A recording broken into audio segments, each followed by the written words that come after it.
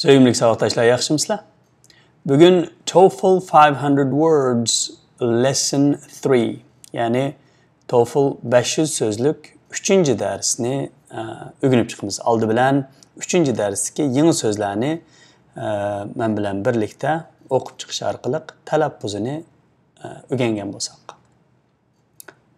Lesson 3 Alter, analyze, ancient, annoying, anticipate, ascertain, benign, conform, enrich, intensify, intolerable, ongoing, potential, propose, turbulent, vital. Söyümlük arkadaşlar, ondaqda biz 3. dersteki 4. söz alter'ni düşünüp çıksak. Alter deganimiz özgərtiş kirgizmek. Özgərtmek deganimiz change deyimiz. Alter deganimiz to'liq butunlay yip-yangi boshqa narsaga o'zgartirib o'tish emas, balki o'zgartish kirgizish. Alter. Ma'lum bir bo'laklarga o'zgartish kirgizishni biz alter deymiz. Bu fe'l, verb söz turkumi ma'nosi inglizcha qaraydigan bo'lsak, meaning to change or make different. O'zgartmak yoki farqli qilmoq, ya'ni o'zgartish kirgizish yoki ma'lum bir bo'lkini qana qilish, o'zgartish. Synonym deganimiz manda so'zi modify deganimiz nima? Qisman o'zgartish kirgizish. Ma'lum darajada o'zgartish ilib berish degani modify deymiz. Endi sifat shakli qarasak altered, yani verb deb yozilib qolibdi, savatashlar adjective altered, qanday qilingan, o'zgartirilgan. Noun ism shakliga qarasak alteration deganimiz o'zgartish degan ism, o'zgartmak degan fe'l bo'ladi albatta. Alteration deganimiz o'zgartish. Adjective yana bir sifat shakli alterable, o'zgartgili bo'ladigan, o'zgartish kirgizgili bo'ladigan, alterable. Adverb alterably deganimiz o'zgartgan holda. Undaqda amaliy misol jumlasini ko'rib baqsaq, will the storm alter its course and miss the coast? Will the storm alter its course and miss the coast? Deydi, savol kam bu. Will the storm deganimiz yomg'irliq, bo'ron chapqun, alter o'zgartamdi its course, ya'ni o'zining yo'li degan gap shu bo'ron chapqun ma'lum bir yo'nalishni bo'ylab chiqadi-da, shu o'zining yo'nalishini qana qilamdi?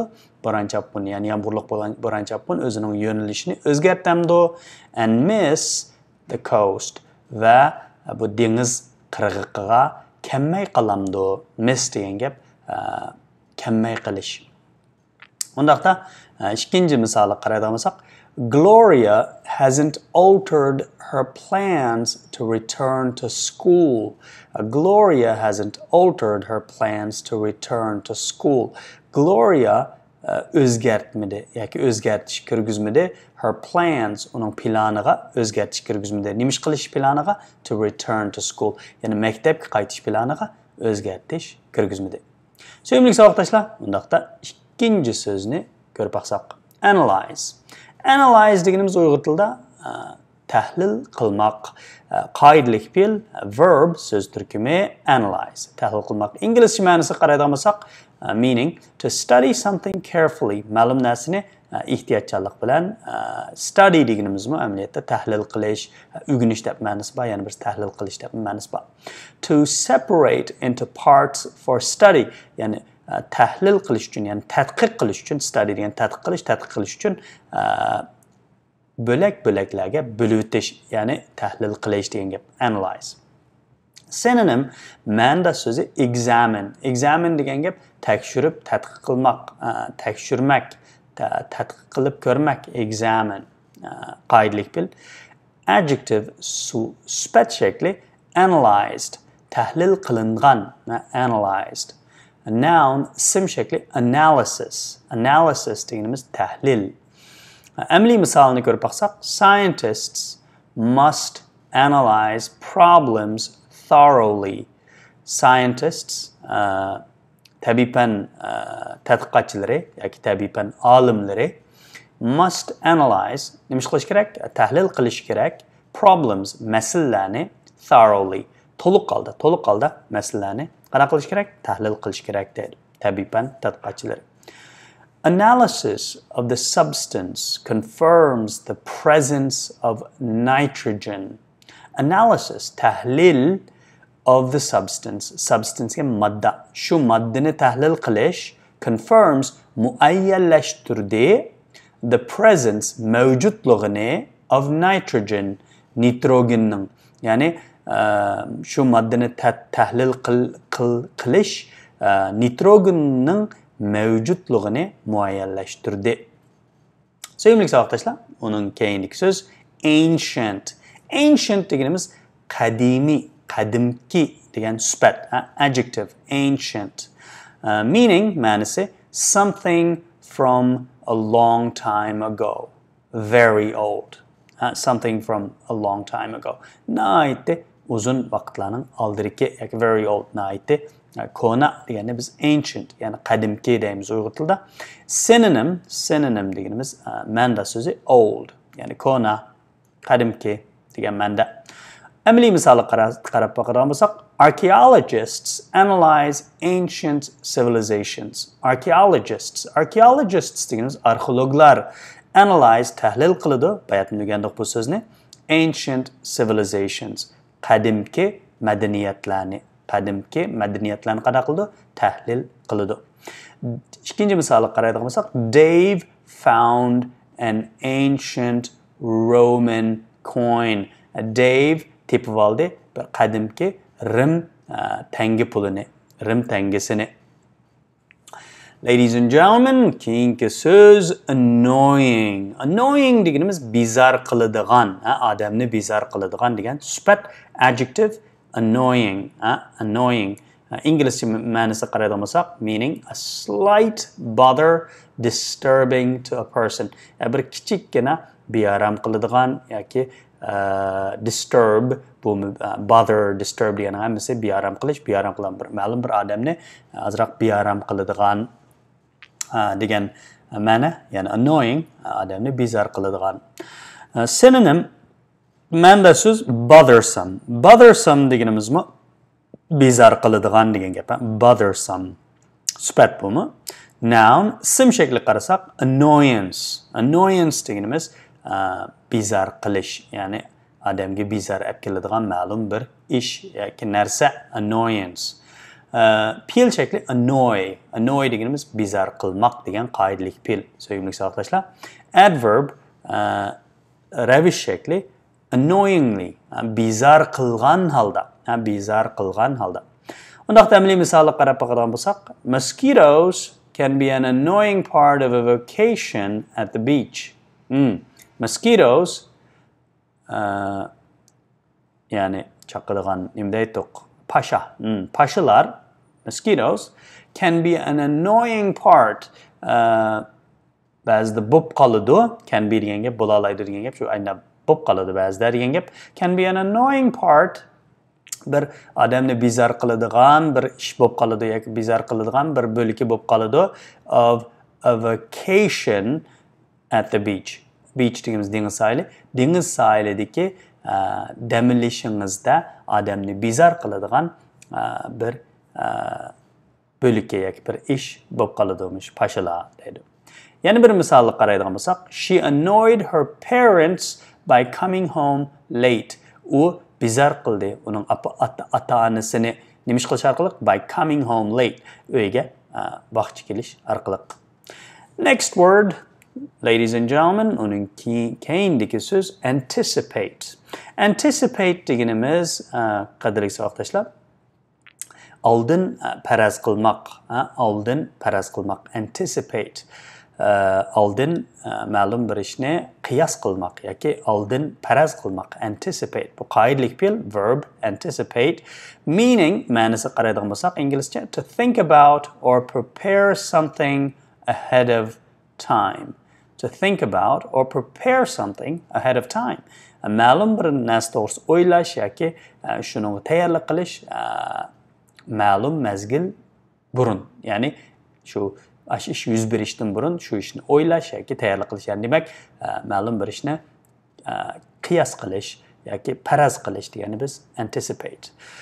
Synonym ma'noda so'zi predict. Predict deganimizmi oldin qiyos qilmoq, oldin paraz qilmoq, predict, anticipate. Adjective, specifically anticipatory, anticipatory.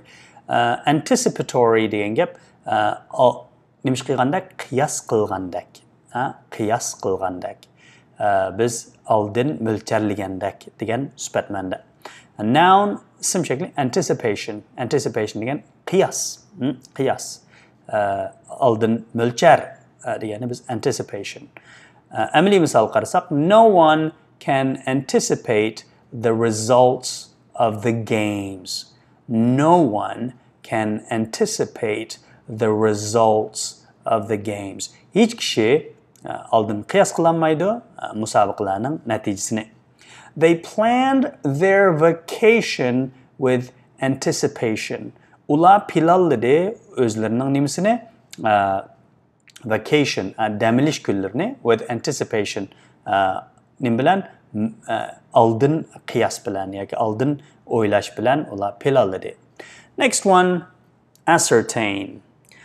Ascertain deganimiz qadrli savoqdoshlar muayyanlashtirish, shundoq aniq qilish degan ma'noda ascertain. Bu qoidalik fe'l, verb ascertain, meaning inglizcha ma'nosi to discover, find out. Bayqamaq, tep chiqmoq, ya'ni muayyanlashtirmak. Muayyanlashtirish degan gap shu, bayqash, tep chiqish degan gap. Synonym determine. Determine deganimiz qanaqa qilish? Muayyanlashtirish degan gap. Determine, muayyanlashtirish ma'noda so'zi. Endi adjective, sifatga qaraydigan bo'lsak, ascertainable, ascertainable, muayyanlashtirgili bo'ladigan. Adverb, ravish shakli qarasak, ascertainably, muayyanlashtirgan holda. Ism shakli qarasak, ascertainment, muayyanlashtirish. Undaqda amaliy misoli qaraydigan bo'lsak, jumla misoliga, I tried to ascertain if he was telling the truth. Man urindim to ascertain, muayyanlashtirishga urindim if he was telling the truth. Uning zodi rost gap qilyaptamdu yoki qilmayaptamdu deganini muayyanlashtirishga urindim. Next one, the jury made a decision based on its ascertainment of the facts. The jury zastatla umiki made a decision, qarar chiqadi yoki qarorga keldi based on its ascertainment.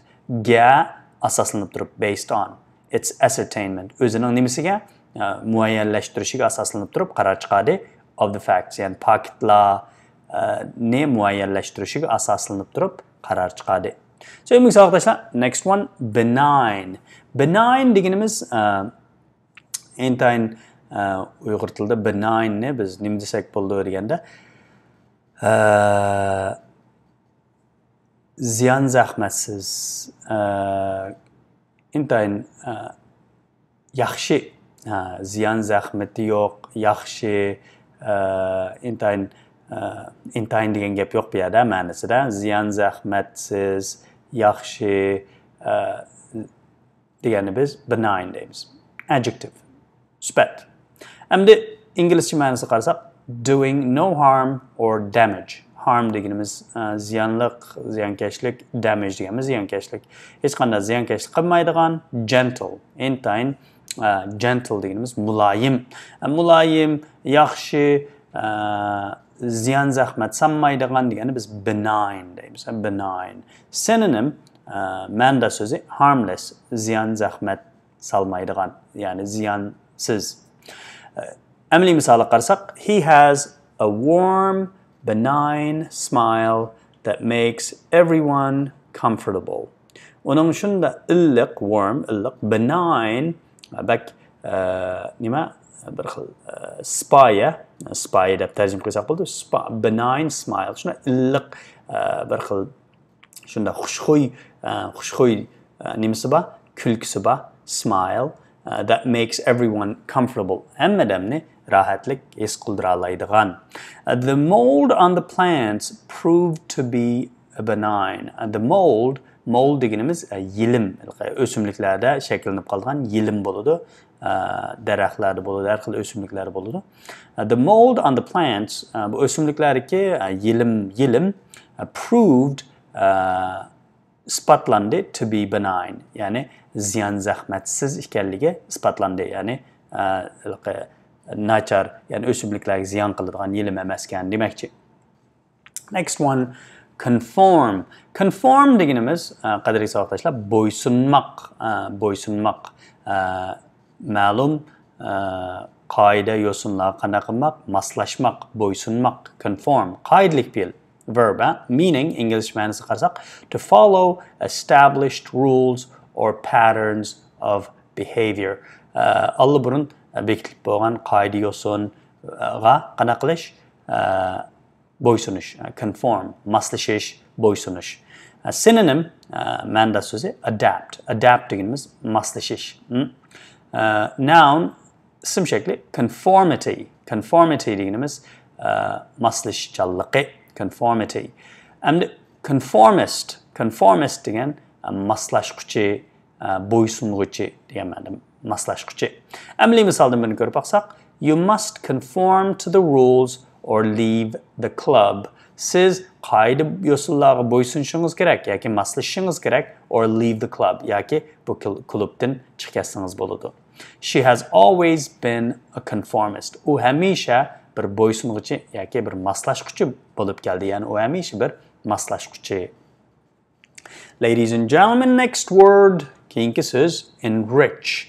Enrich deganimiz mollashtirmoq, enrich, ya'ni kuchaytmak, ko'paytmak, beatmoq deymiz endi. Rich degan boy, enrich, beatmoq. Qoidalik fe'l, verb, enrich, beatmoq, mollashtirmoq. English ma'nosi qarasak, meaning to make rich, beatmoq, to make something of greater value. Ma'lum narsani qimmatini oshirmoq. Mollashtirmoq, beatmoq. Synonym ma'noda so'zi enhance. Enhance deganimiz zo'raytmoq, cho'ngaytmoq degan gap. Enrich ning ism shakli enrichment, mollashtirish, beitish degan ma'noda. Adjective sifat shakli enriching, beitadigan, mollashtiradigan degan ma'noda. Amaliy misolni ko'rib baqsak, the fine arts enrich our lives. Adabiyot san'at, the fine arts, adabiyot san'at enrich, beitadi our lives, hayotimizni yoki turmushimizni. The discovery of oil was an enrichment for the country. The discovery, bayqilishi of oil, neftning bayqilinishi was an enrichment, bir beitish bo'ldi for the country, bu davlatga nisbatan. Next word, ladies and gentlemen, intensify. Intensify deganimiz intensify, kuchlantirish, keskinlashtirish degan ma'noda. Intensify, qoidalik fe'l, intensify, nim qilib o'tish, kuchaytirib o'tish, keskinlashtirib o'tish degan ma'noda. Keskinlashtirmak, kuchaytirib o'tmak. Intensify, qoidalik fe'l. İngilizce ma'nosi qarasak, to make stronger in feeling or quality. To make stronger in feeling or quality. Hissiyat ve sifat jihatdan kuchliroq qilish. Bayatni deganda keskinlashtirmak, kuchaytirmak. Synonym ma'no so'zi heighten, yuqori ko'tarmak. Heighten, yuqori ko'tarmak. İsim şekli intensity. Intensity deganimiz keskinligi, keskinligi, kuchligligi. Bu yergi kuchlilik intensity bakra keskinlik deb olamiz. Intensity. Yoki kuchligligi desakmi bo'ladi, bir xil bir odam bunday bakra kuch talab qilishni ko'rsatadi. Keskinligi, kuchligligi. Intensity. Adjective intense. Intense degan keskin, bir xil jiddiy degani intense deymiz. Adjective intensive. Kuch talab qiladigan, kuch talab qiladigan intensive. Kuch talab qiladigan degani intensive deymiz. Adverb ravish shakli intensely, keskin holda, bir xil kuch talab qilgan holda. Adverb yana bir xil adverb shakli intensively, kuch talab qilgan holda. Intensively. Amaliy misolga qaraydigan bo'lsak, the importance of the test will sometimes intensify the nervousness of the students. The importance of the test, imtihonning muhimligi, will sometimes, ba'zi chog'larda intensify, jiddiylashtiradi, keskinlashtiradi, the nervousness, kuchaytiradi, nervousness, jiddiychiligini of the students. O'quvchilarning jiddiychiligini kuchaytiradi, imtihonninki muhimligi. The chess match was played with great intensity. Bu shaxmat musobaqasi o'ynaldi with great intensity. Intayin kuchlik nima keskinlikda, intayin kuchlik bir keskinlikda o'ynaldi. Intolerable, intolerable, chidg'isiz, chidg'ili bo'lmaydigan. Bu sifat sevimli savoqdoshlar. İngilizce ma'nosi qarasak, difficult or painful to experience, boshdan o'tkazish tas yoki azoblik, not able to accept different ways of thought or behavior, o'xshamaydigan ideya yoki harakatlarni qabul qilmaydigan deydi, ya'ni chidg'isiz, chidamaydigan, intolerable, chidg'ili bo'lmaydigan. Synonym ma'no so'zi unbearable. Bu chidg'ili bo'lmaydigan degan sifat. Noun ism shakli intolerance.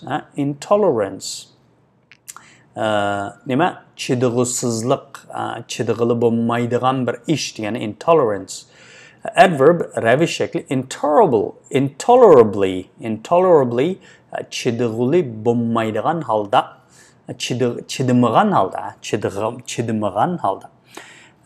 Yani bir adverb shakli intolerantly, chidamagan holda, yani chidamay, qattiq bardashlik berolmagan holda. Adjective intolerant, intolerant, faqatla qabul qilinmaydigan degan ma'noda intolerant, qabul qilinmaydigan. Any opposition to the rules is intolerable. Any opposition, har qanday bir qarshilik to the rules, qoidaga har qanday bir qarshilik ko'rsatish is intolerable. Har qanday bir qarshilik ko'rsatish qabul qilg'ili bo'lmaydi. Ya'ni chirg'ili bo'lmaydi degan gap, ya'ni qabul qilg'ili bo'lmaydi deb tushunamiz. His boss was intolerant of his tardiness. Uning boshlig'i was intolerant. Intolerant degan gap qana qabul qilinmaydigan of his tardiness. Tardiness degan o'zi o'rinliq. Uning o'rinligini qabul qilinmaydi ekan, qabul qilinmaydi degan ma'noda. Ongoing, ongoing degan davomlashayotgan, davomlashayotgan, ongoing, ya'ni hozirning o'zida yuz berayotgan, davomlashayotgan degan sifat. Meaning continuing, continuing degani davomlashayotgan degan gap. Synonym ma'noda so'zi current, hozirning o'zidagi. The tutoring project is an ongoing program of the school. The tutoring project. Tutor degan dars o'tish yoki birga bir dars o'tish. The tutoring project birga bir dars o'tish turi is an ongoing program. Bir bolsa bir davamlaşıvatqan programıdır of the school, bu mektepning. Maintaining roads is an ongoing job. Maintain degan gap nima ish qilish? Ya'ni road deganimiz yo'llarni remont qilib turish. Ya'ni yo'llarningki buzilib qolmasligini qana qilish? Kapolatga qilish. Maintaining roads is an ongoing job. Yo'llarni remont qilib turish bo'lsa, bir doimliq xizmat, ya'ni doim davomlashadigan bir xizmat demakchi. Next one, potential. Potential deganimiz yoshurun kuchga ega. Potential. Ya'ni bu yer yoshurun kuchga ega deganga potential degan potensial, ya'ni kelgusida o'zining kuchini chiqaradigan, kuchini chiqarish ehtimolligi bor bo'lgan deganni biz potential deymiz. Potential. Uyg'urcha biz potensial deymiz. Potensial, potential. İngilizce ma'nosi qaraydigan bo'lsak, an ability, happening or opportunity that has not occurred or been developed. Bir iqtidor yoki bir yuz beradigan ish yoki bir fursat, ya'ni hozir taxi yuz ko'rilmagan, lekin kelgusida qana qiladigan yuz ko'rilish ehtimolligi bor bo'lgan. Synonym ma'noda so'zi possibility. Possibility degan mumkinchilik. Adjective potential. Potential. Endi savol tashlab bu yerda boshda biz degan potential, potensial bu sifat. Endi potential ya'ni birisi yoshurun kuch degan ism. Hozir bu yerda so'zlayotgan so'zimiz men bu yerda o'zi sifatni so'zlab chiqib ketibdimi? Ism ma'nosi yoshurun kuch. Potential. Yoshurun kuch. Yana bir potential sifat bo'lsa potensial. Yoshurun. Adverb ravish shakli potentially. Potensiali bor holda. Yoshurun holda.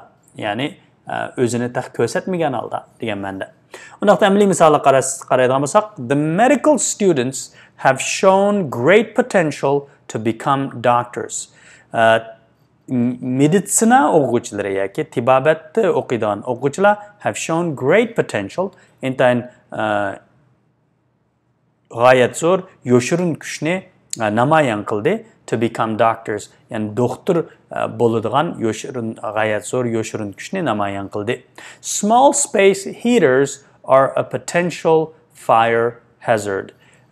Kichik bo'shliqlarni qizdirgan qizitquchilar, ya'ni kichik bo'shliqlarni qizdirgan qizitquchilar degan gap, kichik par uskunalari are a potential fire hazard. Bo'lsa bir yoshurun xavfi bor, o't xavfi bor, xiyim xatar deydi. Hazard degan xiyim xatar. Propose deganimiz qadrli savoldoshlar, taklif bermak, o'ttirg'i qo'ymak degan ma'noda. Propose, taklif bermak, shundaq bir planni yoki bir ma'lum bir ideyani o'ttirib qo'ymak. Propose, qoidalik fe'l. Yani biz to'y taklifi berishni propose deymiz. Qadrli savoldoshlar, meaning inglizcha ma'nosi to suggest or plan to do something. Ma'lum bir ishni qilishni qana qilish, o'ttirg'a shundaq bir taklifni o'ttirib qo'yish. Synonym ma'noda so'zi suggest. Suggest deganimiz taklif berish. Ism shakli proposal. Proposal deganimiz taklif. This is my proposal desam, bu mening taklifim. Proposition. Proposition deganimiz I should take, bu taklif, bu ism taklif yoki o'tirib qo'ygan plan. Taklif. Shu o'tirib qo'ygan plan desak bo'ladi. Proposition. Adjective, sifat shakli proposed. Taklif qilingan yoki taklifga qo'yilgan degani proposed. The governor is going to propose new taxes. Governor degan hukumat boshlig'i is going to propose nima qilmoqchi? O'tirib qo'ymoqchi. New taxes. Yangi boj planini o'tirib qo'ymoqchi. O'tirib qo'yish. Propose. Her proposal was well accepted. Uning taklifi intayin yaxshi qabul qilindi. Accept, qabul qilmoq. Restore. Restore deganimiz qadrli savoldoshlar, restore qana qilish, asliga keltirmak.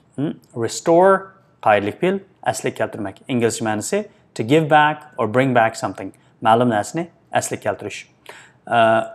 Synonym revitalize. Revitalize degan gap yangidan jon kirgizmak, yangidan jonlantirmak deymiz. Shu asli keltirishda revitalize.